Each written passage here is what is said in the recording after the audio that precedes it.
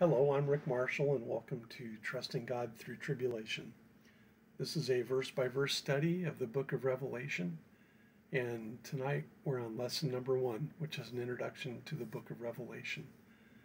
All scripture that will be quoted in this study will be from the New American Standard Bible, and I've been studying the book of Revelation for a long time. I grew up in the 60s and 70s. And it seemed like back then there was a real hunger for studying the end times. Everyone I knew was reading and studying the book of Revelation. We were all sure that the Lord would come back at any moment, any day. Many of my friends made the decision to postpone getting married or delay starting a family because they were waiting for the Lord's return. Every day we would wake up and we would believe that today is the day the Lord will come for his church. In fact, we had a group of my friends who labeled themselves as the bachelor to the rapture. And their goal was to stay unmarried until the Lord came because they wanted to devote all their time and effort to proclaiming the gospel and being ready for the Lord when he returns. Every day we believed the Lord was coming, and I still feel that way today. But I don't see a lot of people with that hunger any longer for end times study. Today, many people continue along day after day, never looking forward to the glorious return of our Lord Jesus. So I frequently ask people their thoughts on studying the book of Revelation. I've been told many times, oh, we can't study that in Sunday school because it's too complicated. I get too confused while I'm reading it. It's too hard to study. I agree, it's full of meaning, and believe me, it's packed with action and prophecy. And it can be overwhelming to try and understand. But I wanted to pour my best effort into understanding what God's trying to reveal in this great book. So maybe it's overwhelming, maybe it's difficult to understand, but at the same time, it's the most incredible story that, as a believer, that we can read. It can be both depressing and uplifting at the same time. If you read the book of Revelation and you're not a believer, it can be very depressing. And if you read it and you are a Christian, it still might be depressing because you see the fate of the rest of the world. But at the same time, it's uplifting because you see that the Lord will come back for the church and take it to heaven with him, and we will spend eternity with the Lord.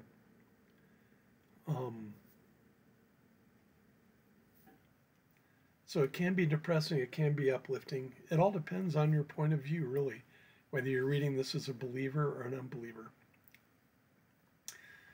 I believe that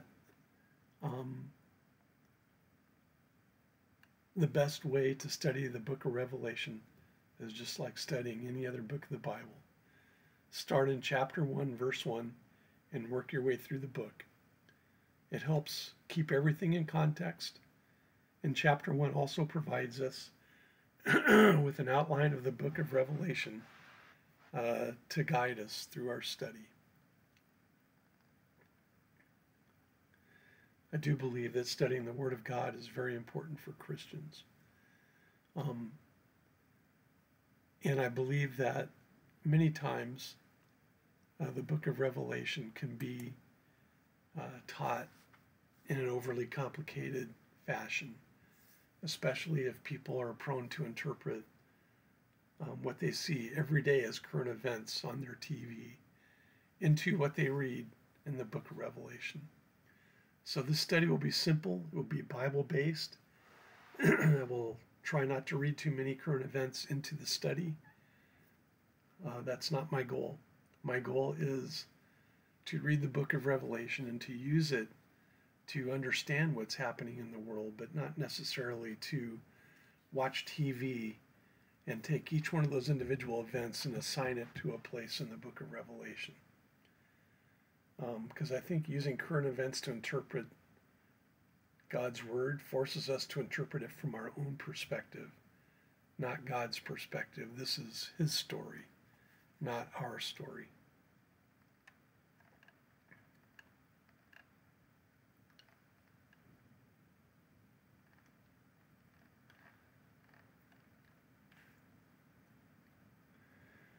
I plan on teaching this series as if it was a Sunday school class. Every time I teach it, I'll learn something new. And I hope you'll learn something also. And there's going to be reading assignments with each class. The book of Revelation is a fantastic study. And it's very important to keep everything in context. So we will probably try and study the book in entire chapters at a time. And we will have the chapter for the following study as our reading assignment for each class.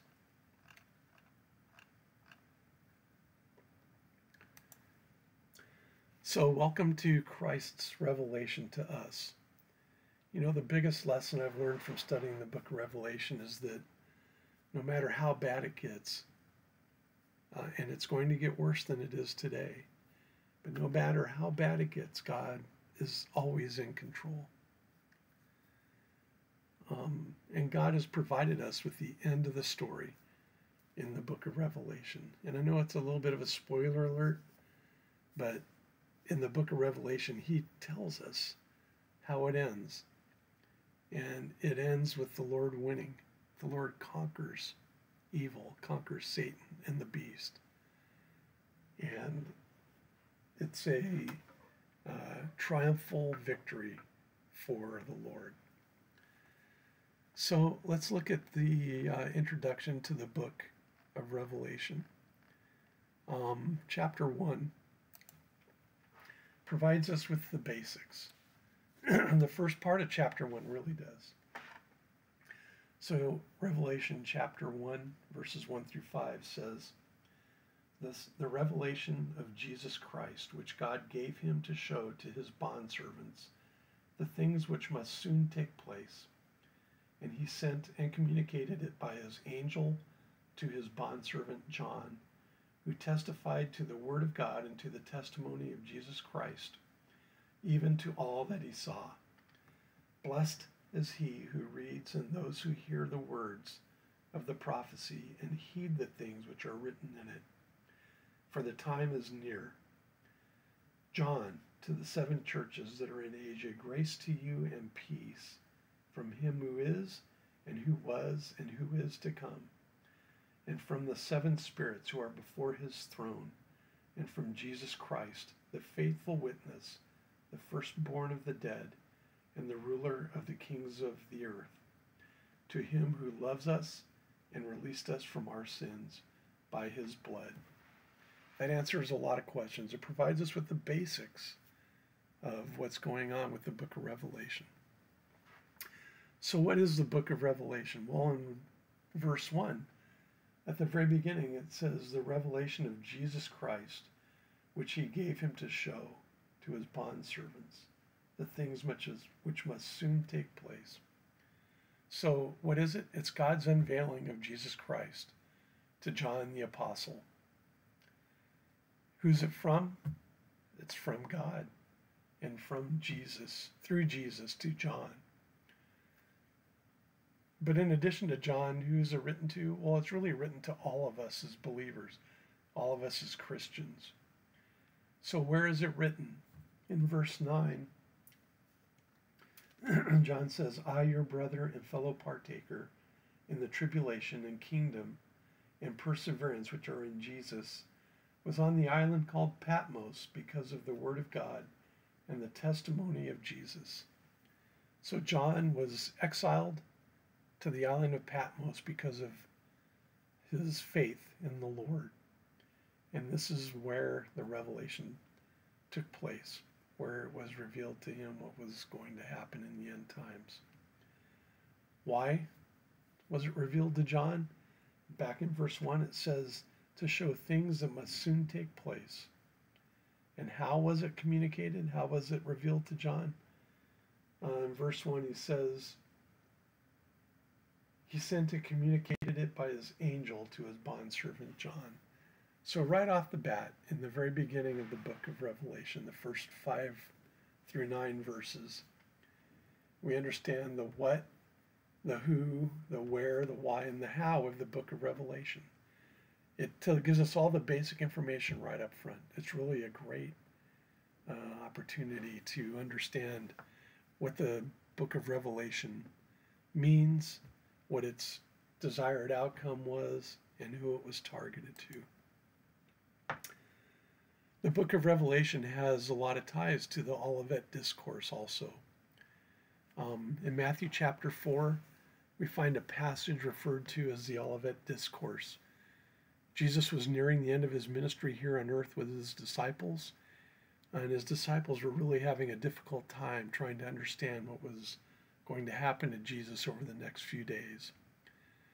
They had several questions for him, and while Jesus was on the Mount of Olives teaching, they asked him a question, privately asked him a question.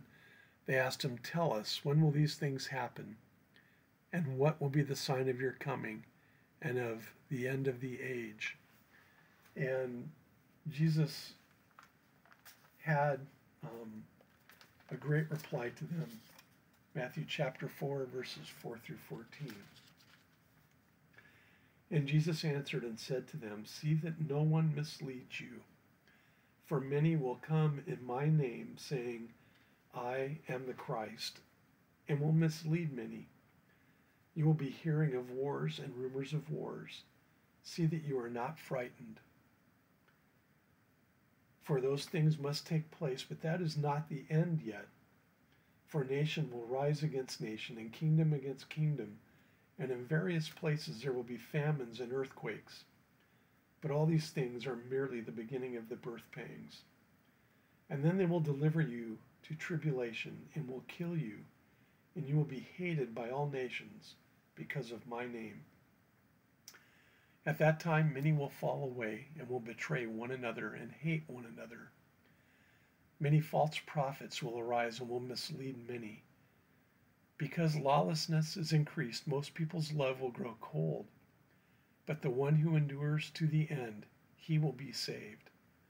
This gospel of the kingdom shall be preached in the whole world as a testimony to all the nations, and then the end will come."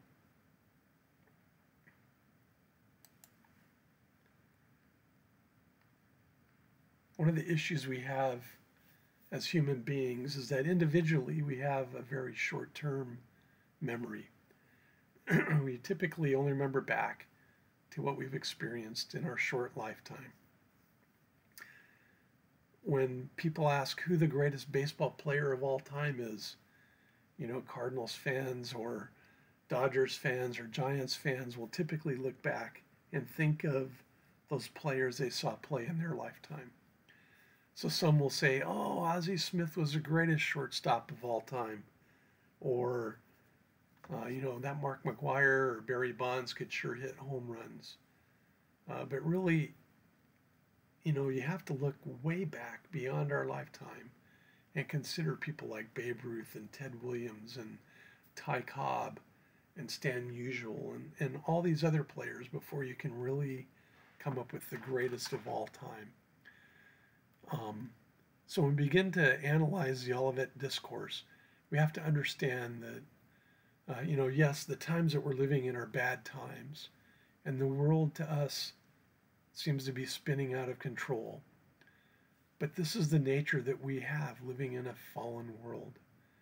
My parents and grandparents thought the same thing in the world they grew up in. People throughout history have always felt the same way. An example to look at might be sickness and disease. Many of us believe that cancer or AIDS is killing people around the world in unheard of epidemic proportions. And the suffering caused by these two health problems is huge, and many lives are ruined by them. But looking purely at numbers, these really don't compare to some of the historical sicknesses we've had throughout history. The worst case of the plague was the plague of Justinian from AD 500 to AD 650. The plague left 3 of every 5 inhabitants dead. Entire cities were emptied out, and it wasn't until the 9th century that the world began to recover. The bubonic plague was also known as the Black Death. It killed as many as 100 million people from 1347 to 1351. Again, cities were devoid of people. In our own minds, the only thing we have to compare AIDS and cancer with are the health problems we've witnessed through our lifetime. And that's why they seem like such enormous problems, and they are. But the same thing goes with the difficult times we're going to go through. We have an enormous amount of suffering ahead of us.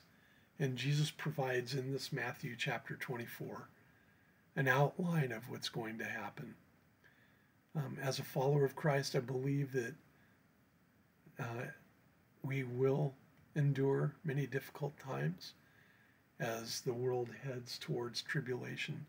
But I believe that the church will be removed from the earth and be in the presence of our Lord before the tribulation period begins. What Jesus is talking about in Matthew chapter 24 isn't the tribulation, but I think it's the events leading up to the tribulation. I think every believer that is alive will go through these difficult events leading to the tribulation. I believe Christ will come and remove us after the events of Matthew 24, verses 4 through 8, but before the tribulation happens. Now, this removal of the church is something that we call the rapture. And it's described in 1 Thessalonians 4, verses 16 and 17.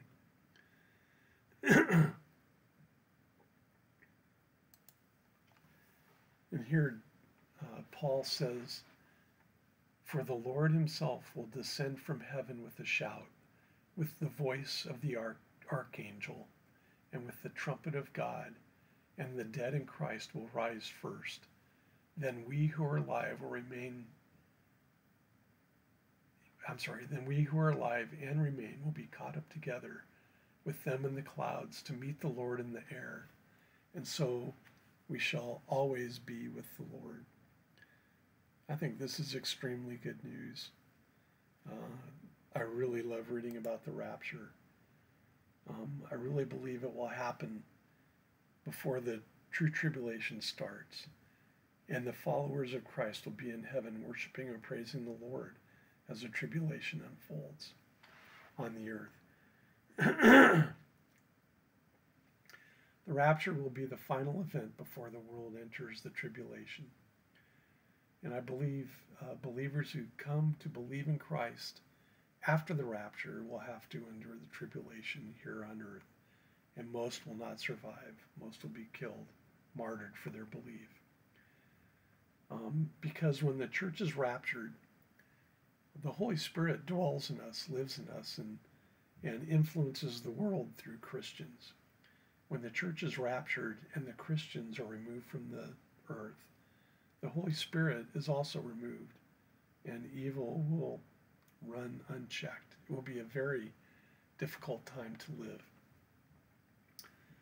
But as I go back and I read Thessalonians 4, one of the things that pops out to me is verse 17.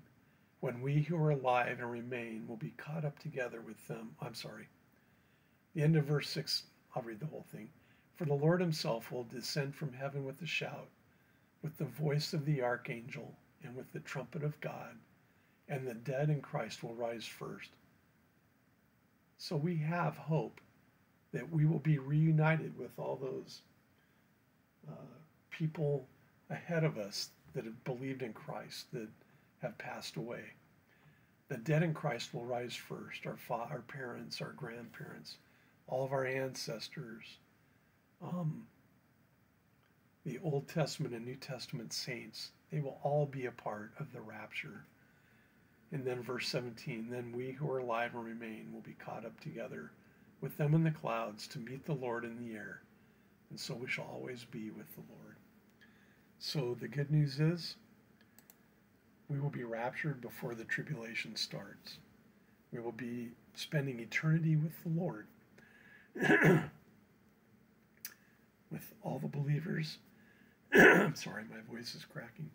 With all the believers who have gone before us, and all the believers who are living at the time of the rapture. Pardon me. This is great news. So this is the end of the introduction to Revelation. Next lesson, we're going to pick up with Revelation chapter 1. So please read chapter 1 before looking at the next video. There's some great things in chapter 1, including a nice outline of the book of Revelation, and a blessing for us that read and study the book of Revelation. Thank you for tuning in, and please come back and visit us again for lesson number 2. Thanks a lot. Good night.